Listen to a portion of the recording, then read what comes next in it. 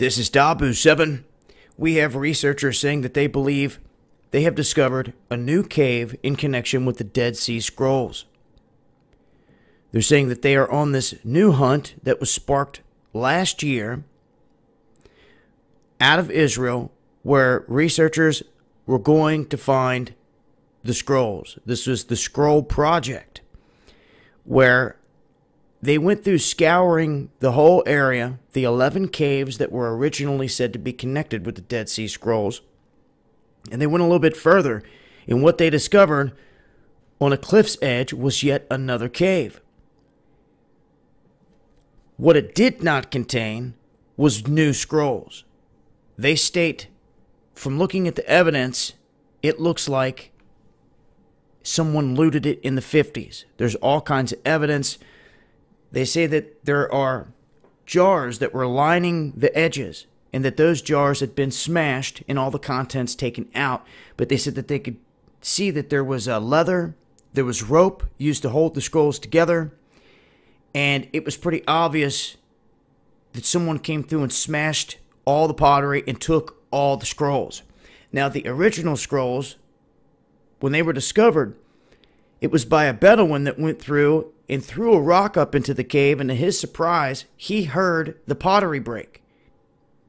He thought something was not right. So he climbed up in there, and once he got in, he discovered the scrolls. That's when they discovered more caves, and for the longest time, the last 60 years, they've said there's only 11 Dead Sea Scroll caves. Well, until now. Now they're saying that pretty much without a doubt, this one was connected to it, and they're saying that they believe that it was looted in the 50s. Now, that's the time frame when they were discovering these other caves.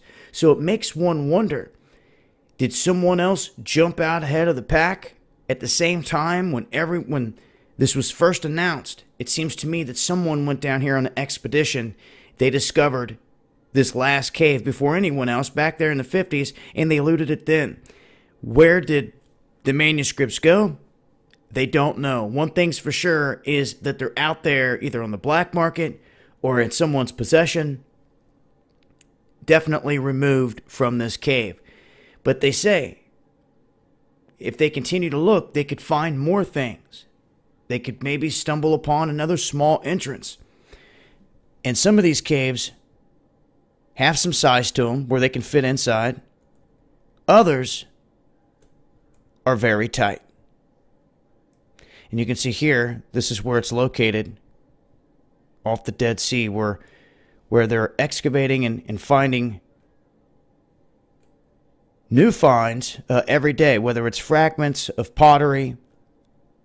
You can see here fragments of scroll in the wrappings, the string that tied it, the leather, all found, showing that they were there. Where they went, no one knows, but interesting that they discovered yet another cave in this area in the story of the Dead Sea Scrolls. But that's some updated information for those of you that may not have heard about it. I will leave a link in the description box, and I will continue to update with more as I come across it. It's been Dabu7.